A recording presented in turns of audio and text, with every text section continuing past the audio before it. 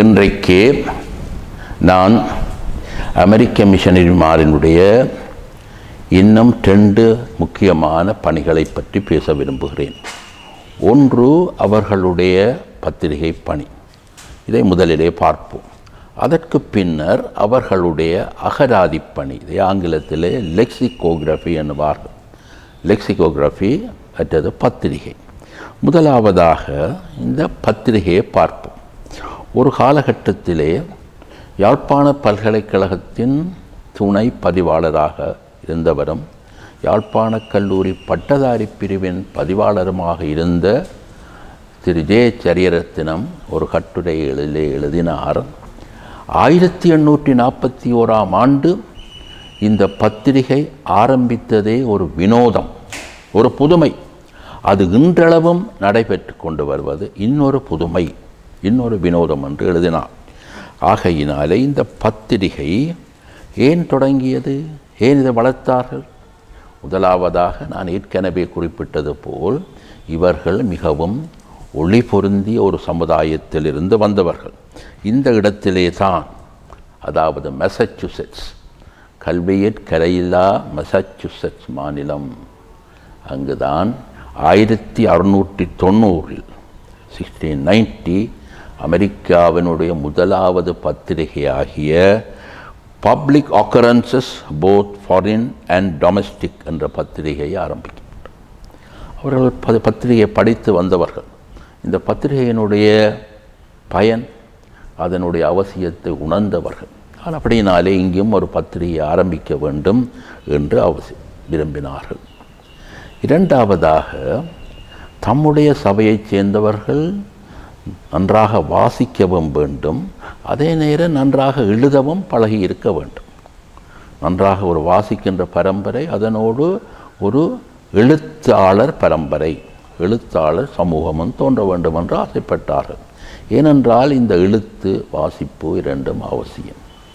Francis bacon சொன்னார், reading மேக்கத் a perfect man, writing மேக்கத் an exact man, conference maketh a ready man. இது Francis bacon. ஆகவே எழுத்து ஒருவனை சதிநுட்பமாக, உயர்வு நவிழ்ச்சி இன்றி, கூடுதல் குறைத்தல் இன்றி பேசுவதற்கு, எழுதுவதற்கு பயிற்சி அளிக்கின்றது. இதை எப்படி என்று மொழிபெயர்க்கலாம் என்றால், வாசிப்பு ஒருவனை பூரணமாக்குகிறது, எழுத்து ஒருவனை சதிநுட்பம் கொண்டவனாக்குகிறது, மகாநாடு அல்லது கருத்தரங்கு ஒருவனை ஆயத்தினையில் வைத்திருக்கிறது. இதுதான் பிரான்சிஸ் பேக்கனுடைய கருத்து. இந்த அடிப்படையிலே தான் உதயதாரகையை தோற்றுவிக்க வேண்டும் என்று ஆசைப்பட்டார்கள். எழுத பழக்க வேண்டும் என்னுடைய சபையைச் சேர்ந்தவர்களுக்கு. இது டேனியல் போருடைய கருத்து. எழுத படிக்க வேண்டும். ஆகையினாலே உதயதாரகை 1841ஆம் ஆண்டு ஆரம்பமானது. தமிழ் பத்திரிகை என்ற வகையிலே தென்னாசியாவில் 2வது பத்திரிகை உதயதாரகை. இலங்கையை பொறுத்தளவிலே முதலாவது தமிழ் பத்திரிகை உதயதாரகை. ஆங்கில பத்திரிகை என்ற வகையிலே இது 2வது. ஏனென்றால் முதலாவது பத்திரிகை சிலான் அப்சர்வர், அதுக்கு பின்னர் வந்த பத்திரிகை த மார்னிங் ஸ்டார். உதயதாரகை என்னத்திற்காக இந்த ஆர்வம்? தன்னுடைய மாணவர்கள் நன்றாக எழுத வேண்டும். இதற்காக இதற்கு முன்னர் அமெரிக்காவிலிருந்து ஒரு பத்திரிகை வந்தது, மிஷனரி ஹெரல்ட். அதிலே அது ஒரு மிகச் சிறந்த ஒரு சாதனம். அமெரிக்க மிஷனரிமார் அவருடைய சிந்தனைகள், அவருடைய கவலைகள் இவற்றை பற்றி அறிவதற்கு மிஷனரி ஹெரல்ட் அருமையான தகவல்களை தருகின்றது. அவர்களுடைய மரண வீடுகள், அவர்களுடைய சோகங்கள், அவருடைய மாற்றங்கள், அவர்களுடைய முன்னேற்றம், கல்விப்பணி எல்லாம் மிஷனரி ஹெரல்டில் இருக்கிறது. இது 19ஆம் நூற்றாண்டின் ஆரம்பத்தில் இருந்து வந்து கொண்டிருக்கிறது. இந்த பத்திரிகையிலே பட்டுக்கோட்டை செமினரியின் மாணவர்களும் ஆசிரியர்களும் எழுத வேண்டும் என்று ஊக்குவித்தார்கள். கேப்ரியல் டிசேரா, இவர் கொழும்பில் இருந்து வந்த யாழ்ப்பாண கல்லூரி செமினரியினுடைய பட்டுக்கோட்டை தமிழாக எழுதினார். கேப்ரியல் டிசேரா எழுதினார். நெதனியல் நைல்ஸ் எழுதினார். விஸ்மன் போக் எழுதினார். இவர்கள் எல்லாரும் மாணவர்களாகவும் ஆசிரியர்களாகவும் மிஷனரிகளில் எழுதினார். எழுதுங்கள், எழுதினால் நீங்கள் முன்னேறுவீர்கள். எழுத்தாளன் எப்பொழுதும் சடிநுட்பமாக எழுதுவான். பேசுகின்ற பொழுதும் கூடுதல் குறைத்தலுமின்றி சரியாக சொற்களை அளைந்து போடுவான் என்பது இவர்களுடைய எண்ணம். இதனாலே இந்த பத்திரிகையை ஆரம்பிக்க வேண்டும் என்று ஆசைப்பட்டார்கள். இதனுடைய தோற்றத்திற்கு பல நல்ல காரியங்களுக்கு வித்திட்ட டேனியல் பூர் அவர்களே இந்த பத்திரிகைக்கும் வித்திட்டார். அவர் தூர நோக்கு கொண்டவர். உயர்கல்வி, பெண்கள் கல்வி, அதனோடு கூட இந்த பத்திரிகை பற்றி அவர் எழுதுகிறார். இந்த பத்திரிகை ஆரம்பிக்கின்ற பொழுது, news paper is the first intellectual want of the civilised man. அதாவது நாகரிகம் அடைந்தவனுடைய முதலாவது தேவை பத்திரிகை. News paper is the first intellectual want of the civilised man என்றார் டேனியல் பூர். பத்திரிகை ஆரம்பித்தார். அந்த பத்திரிகையினுடைய நோக்கத்தை மிக தெளிவாக விளக்கினார். அதற்கு அவர் வைத்த பெயர் த மார்னிங் ஸ்டார். இதனையும் தாம் பைபிளில் இருந்து எடுத்ததாக டேனியல் பூர் குறிப்பிடுகிறார். வெளிப்படுத்தின விசேஷம் 22ஆம் அதிகாரம் 16ஆம் வசனம். சபைகளில் இவைகளை உங்களுக்கு சாட்சியாக அறிவிக்கும்படி இயேசு ஆகிய நான் என் தூதனை அனுப்பினேன். நான் தாவீதின் வேரும் சந்ததியும் பிரகாசமுள்ள விடிவெள்ளி நட்சத்திரமாயிருக்கிறேன். ஆங்கிலத்திலே மார்னிங் ஸ்டார், விடிவெள்ளி நட்சத்திரமாகவும் இருக்கிறேன். இந்த வசனத்தை டேனியல் பூர் சொல்லி இந்த பெயரையை வைத்து மார்னிங் ஸ்டாரை நடத்தினார்கள். பத்திரிகை சிறப்பாக ஆரம்பமானது. பிடிவள்ளியாகவும், அதாவது உதயதாரகை, மார்னிங் ஸ்டார் என்ற பெயரை அவர் பெற்றுக்கொள்கிறார். வெளிப்படுத்தின விசேஷம் 22ஆம் அதிகாரம் 16ஆம் வசனம். இதற்கு பின்னர் அவர்கள் இந்த பத்திரிகையை ஆரம்பித்தார்கள். முதலாவது இதழ் 1841ஆம் ஆண்டு ஜனவரி மாதம் 7ஆம் தேதி வெளிவந்தது. 7th of January 1841 முதலாவது பத்திரிகை, முதலாவது இதழ்கள் மக்களுடைய கரங்களிலே தவழ்ந்தன. இதிலே என்ன நோக்கம்? ஆங்கில தலையங்கம் இவ்வாறு கூறுகிறது: விஞ்ஞானம், வர்த்தகம், விவசாயம், அரசியல், கிறிஸ்தவம் ஆகிய துறைகளிலும் மக்களின் சிந்தனையை தூண்டவல்ல ஏனைய விஷயங்களையும் உலகின் 4 திக்குகளிலிருந்தும் வரும் செய்திகளையும் காலந்தோறும் வெளிப்படுத்துவதே எமது குறிக்கோளாயிருக்கிறது. என்ன குறிக்கோள்? இதை ஆங்கிலத்திலே பார்க்கலாம். Being actuated therefore by a desire to communicate to our countrymen important information, we have undertaken to edit this periodical, imitating the Europeans in the improvement they have made by such means. We hope that this small beginning may open the way for more extensive improvements, and that others may be encouraged to make similar attempts for the purpose of diffusing knowledge. It will be our endeavor to communicate from time to time, as we are able, articles on science, commerce, agriculture, government, Christianity, and whatever may tend to the improving of the mind, together with such news as may transpire from different quarters of the world. பாருங்கள், எவ்வளவு உயர்ந்த நோக்கத்தோடு, அதாவது மக்களுக்கு அறிவை பரப்புவது, எல்லா துறைகளிலும் பரப்புவது இந்த பத்திரிகையின் நோக்கம். நல்ல நோக்கத்தோடு இந்த அமெரிக்கன் மிஷனரிமார், இன்னும் விரைவாக சொன்னால் டாக்டர் டேனியல் பூர் இந்த பத்திரிகையை ஆரம்பித்தார். அவர் இந்த பத்திரிகை ஆரம்பிக்கின்ற பொழுது அவர் செமினரியில் இருந்த பொறுப்பை நீங்கிவிட்டார். ஆனால் இங்கே மானிப்பாயிலே வாழ்ந்து கொண்டிருக்கிறார். அமெரிக்க பயணம், இந்திய பயணம் எல்லாம் முடித்து இப்பொழுது மானிப்பாயிலே இருக்கிறார். இந்த காலகட்டத்திலே தான் மார்னிங் ஸ்டார் ஆரம்பமானது. தமிழ் பகுதியிலே ஆசிரியர் பின்வருமாறு இதனுடைய நோக்கத்தை கூறுகிறார். அதையும் பாருங்கள்.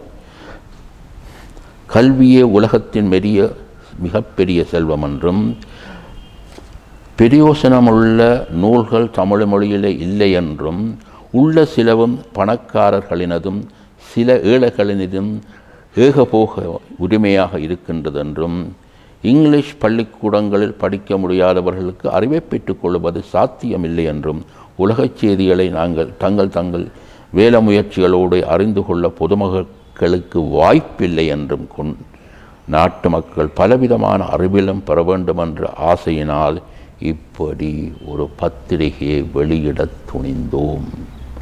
உதயாரகையின் தமிழாசிரியர் இப்படி எழுதுகிறார். அதாவது நாட்டு மக்கள் பலவிதமான அறிவிலும் தேற வேண்டும் என்ற ஆசையினால் இப்படி ஒரு பத்திரிகையை வெளியிட முயன்றோம். பத்திரிகை ஆரம்பமாகிவிட்டது. ஆசிரியர்கள் யார்? செமினரி தான். பட்டுக்கோட்டை செமினரியிலே கற்று அரங்கேறிய ஹென்றி மார்ட்டின், இவர் ஆங்கில பகுதிக்கு ஆசிரியர். தமிழ் பகுதிக்கு செத் பெய்சன், இவரை பெய்சன் உடையார், இவர் தமிழ் பகுதிக்கு ஆசிரியராக நியமிக்கப்பட்டார். இந்த பத்திரிகையினாலே பல இடங்களுக்கும் அறிவு பரவியது. பத்திரிகை உதயதாரகை யாழ்ப்பாணத்தில் மட்டுமல்ல, தென்னிலங்கையிலும் மற்றது தென்னிந்தியாவில் கூட பிரபல்யமான ஒரு பத்திரிகையாக இருந்தது. பின்வரும் திண்டுக்கல், நாகப்பட்டினம், மதுரை, சென்னை, தரங்கம்பாடி ஆகிய இடங்களில் விநியோகஸ்தர்கள் இருந்தனர். தென்னிந்திய வியாபார நிறுவனங்களின் விளம்பரங்களையும் உதயதாரகை தாங்கி வந்தது. அப்போ பாருங்கள், எவ்வளவு முக்கியம் வாய்ந்த ஒரு பத்திரிகையாக இருந்தது. இங்கிருந்து தென்னிந்தியாவுக்கு போய் அங்கே ஒவ்வொரு நகரங்களிலும் அதை விநியோகம் செய்தார்கள். தங்களுடைய வியாபார ஸ்தாபனங்களையும் உதயதாரக மூலமாக விளம்பரம் செய்தார்கள். ஒரு பெரிய செல்வாக்குள்ள ஒரு பத்திரிகையாக இதிலே அவர்கள் விளம்பரம் செய்தார்கள். இந்த பத்திரிகையை படித்தார்கள். தமிழ் மக்கள் வரலாற்றிலும் தமிழ் இலக்கிய வரலாற்றிலும் திருச்சபையின் வரலாற்றிலும் மிக முக்கியம் வாய்ந்த இந்த பத்திரிகை 1841 ஆரம்பமானது. ஆனால் நான் நினைக்கிறேன் 2008க்கு பின்னர் அது நின்றுவிட்டது. அது ஒரு வேதனைக்குரிய விஷயம். 2008க்கு பின்னர் இந்த பத்திரிகை நடைபெற்றதாக தெரியவில்லை. ஆகையினாலே நாம் இன்றைக்கு ஒரு நாள் உதயதாரகை மீண்டும் ஆரம்பித்து அதை சிறப்புற நடத்த வேண்டும். இது திருச்சபை மக்கள் எல்லாருக்கும் உரிய ஒரு கடமையாகும். இந்த பத்திரிகையினுடைய வரலாற்றை பார்க்கின்ற பொழுது எல்லாம் இலகுவாக இருக்கவில்லை. முதலிலே மிஷனரிமார் நடத்தினார்கள். மிஷனரிமார் உடைய பத்திரிகையாக இருந்தது. அவர்கள் எழுதினார்கள். ஆனால் பத்திரிகை ஆசிரியர்கள் ஹென்றி மார்ட்டினும் செத் பெய்சன் உடையாரும் தான். ஆனால் இலங்கையிலே மிஷனரிமார், குறிப்பாக டேனியல் போர், டிக்சன் போன்றவர்கள் அதிகமான கட்டுரைகளை எழுதினார்கள். தம்முடைய மாணவர்கள் படிக்க வேண்டும், அவர்களும் தங்களைப் போல எழுத வேண்டும் என்பதனாலே ஒரு ஆங்கில கல்வியை, ஆங்கில கட்டுரைகளை எழுதுகின்ற வழியை அவர்களுக்கு சொன்று வழங்கினார்கள். இந்த பத்திரிகை ஆரம்பத்திலே 2 வாரத்துக்கு ஒரு முறை, அதாவது வியாழக்கிழமைகளிலே வெளிவருகின்ற ஒரு பத்திரிகையாக இருந்தது. அரவாசி ஆங்கிலம், அரவாசி தமிழ். ஆகையினாலே இந்த பத்திரிகை மிக சிறப்பாக ஆங்கிலம் படித்தவர்களினாலும் தமிழ் படித்தவர்களாலும் விரும்பி படிக்கப்பட்டது என்று பார்க்கிறோம். இந்த அச்சகம் முதலிலே மானிப்பாயில் இருந்த அமெரிக்கன் மிஷன் அச்சகத்திலே அடிக்கப்பட்டு, பிறகு அமெரிக்க மிஷன் அச்சகம் தனியாருடைமையானதுக்கு பின்னர் தனியாருக்கு கையளிக்கப்பட்ட பின் ரிப்ளியன் ஸ்ட்ராங் என்ற அந்த தனியார் நடத்தின, அதாவது அமெரிக்கன் மிஷன் அச்சகம்தான் தனியார் கைக்கு போன பிறகு அங்கே அடிக்கப்பட்டது. இது அதிகமாக செலவு ஏற்பட்டதினாலே ஒரு காலத்திலே அவர்கள் நினைத்தார்கள், செலவு அதிகம், வருமானம் குறைவாக இருக்கிறது. ஒரு வார பத்திரிகை ஆங்கிலத்திலும் அடுத்த வார பத்திரிகை தமிழிலும் இப்படி கொஞ்ச நாள் நடைபெற்றது. ஒரு வார பத்திரிகை தமிழிலும் அடுத்த வார பத்திரிகை ஆங்கிலத்திலும் அச்சடிப்போம் என்று அப்படி கொஞ்ச நாள் செய்தார்கள். 1855 ஆண்டு என்ன நடந்தது? ரூஃபஸ் ஆண்டர்சன், ஏசி தாம்சன் அமெரிக்காவிலிருந்து வருகிறார்கள். தம்முடைய கோடரிகளோடு வருகிறார்கள். நிப்பாட்டு செமினரியை, உடுவிலே ஆங்கில கல்வியை நிப்பாட்டு, மிஷன்களுடைய ஆங்கில பள்ளிகளை எல்லாம் நிப்பாட்டு, உதயதாரகையிலே ஆங்கில பகுதிகளை நிப்பாட்டு. இவைகளினாலே சமய பிரசாரத்துக்கு எந்த விதமான நன்மையும் இல்லை. தமிழிலே வேணுமென்றால் நடத்துங்கள், உதயதாரகையிலே ஆங்கிலம் வேண்டாம். இதுதான் ரூஃபஸ் ஆண்டர்சனுடைய கூட்டு. உதயதாரகை தமிழ் பத்திரிகையாக மாறியது. இப்படி கொஞ்ச காலம் ரூஃபஸ் ஆண்டர்சனுடைய செயற்பாட்டினாலே தமிழ் பத்திரிகையாகவே அது இருந்ததை பார்த்துருக்கிறோம். ஆனால் பின்னர் இது இருமொழிகளிலும் வெளிவருகின்ற ஒரு பத்திரிகையாக, குறிப்பாக டிக்சன் தெளிப்பள்ளியில் இருந்தவர், அவர் இதிலே ஆர்வம் கொண்டிருந்தார். அவருடைய உந்துதலினாலே, அவருடைய ஆதரவினாலே மீண்டும் ஆங்கிலத்திலே இந்த பத்திரிகை, ஆங்கிலமும் தமிழுமாக இந்த பத்திரிகை வெளிவந்ததை பார்க்கிறோம். ஒரு நீண்ட வரலாறு இது. இந்த பத்திரிகை மிகப்பெரிய சேவை செய்தது. 1974 ஆண்டு பட்டுக்கோட்டை யாழ்ப்பாண கல்லூரி பட்டதாரி பிரிவு அரசினரால் சுவீகரிக்கப்பட்ட பொழுது யாழ் பல்கலைக்கழகம் இந்த நூல்களை, பழைய உதயதாரக பிரதிகளை எல்லாம் கொண்டு போய்விட்டது. இடையராது போரிட்டவர் பேராயர் குலேந்திரன். அது எங்களுக்குரியது, திருப்பி அனுப்ப. அவர் சொன்னார்கள், எங்களுக்கு இது வேண்டும். 19ஆம் நூற்றாண்டு சமூக வரலாற்றை படிக்க வேண்டும் என்றால் உதயதாரக பிரதி எங்களுக்கு வேண்டும்.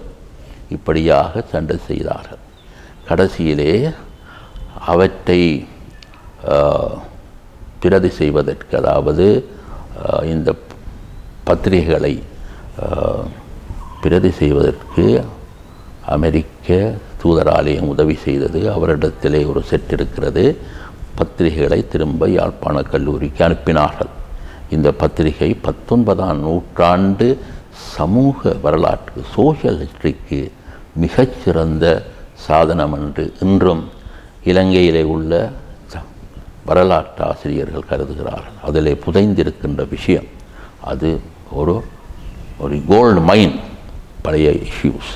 இது மட்டும் நடந்த பொழுது மீண்டும் மிஷனிடமிருந்து தனியாரிடம் வருகிறது. இப்படி மாறி மாறி வருகிறது. ஆனால் கடைசியிலே மிஷன் இதை நடத்த தொடங்கியது. மார்னிங் ஸ்டார் இந்த பத்திரிகை அமெரிக்கன் மிஷன் பத்திரிகையாக நடைபெற்று பின்னர் தென்னிந்திய திருச்சபையின் பத்திரிகையாக நடைபெற்று கொண்டு வருகிறது. இதுதான் இன்றைய நிலை. ஆனால் இப்பொழுது அது வருவதில்லை. ஆனால் பிற்காலத்திலே இந்த பத்திரிகை மிஷன் பத்திரிகையாக இருந்தது. அரவாசி தமிழ், அரவாசி இங்கிலீஷ். இந்த பத்திரிகை நடத்தியதனாலே எத்தனையோ பேரறிஞர்கள் உருவாகினார்கள்.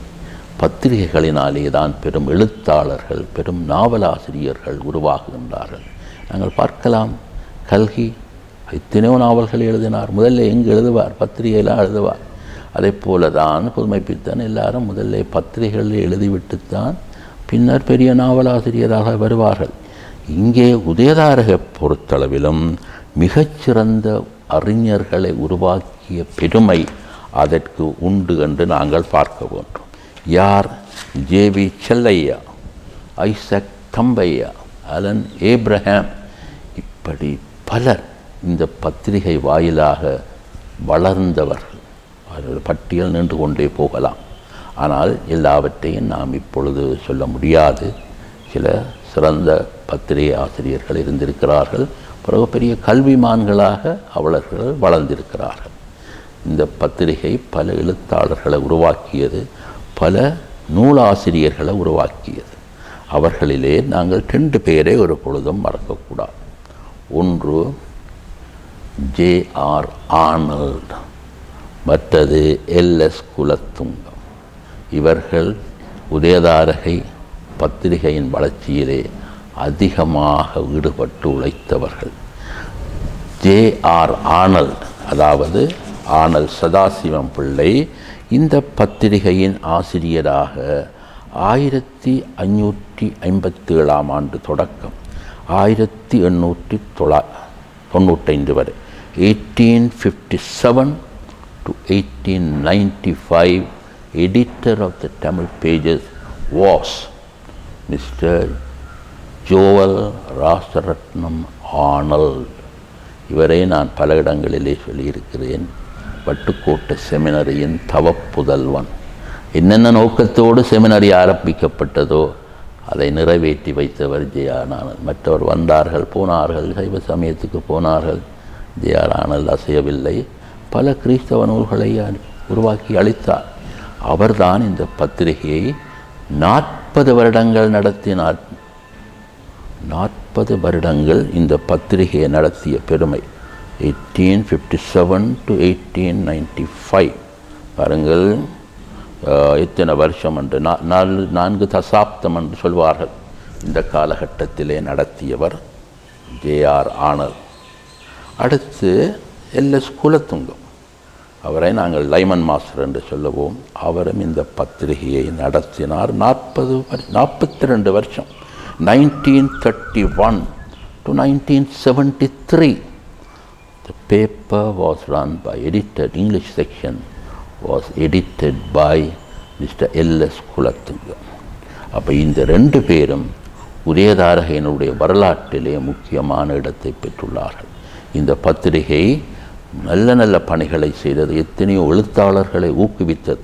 நான் கூட ஓரளவுக்கு ஒரு தமிழ் எழுத்தாளனாக அல்லாவிட்டால் ஆங்கில எழுத்தாளனாக வளர்வதற்கு பெருமளவு உதவி செய்தது உதயதாரகை தான். குறிப்பாக என்னுடைய தகப்பனார் தமிழ் பகுதிகளுக்கு ஆசிரியராக இருந்த பொழுது நான் எழுதத் தொடங்கினேன். இன்றும் எழுதி கொண்டிருக்கிறேன். உதயதாரகை என்னை வளர்த்தது.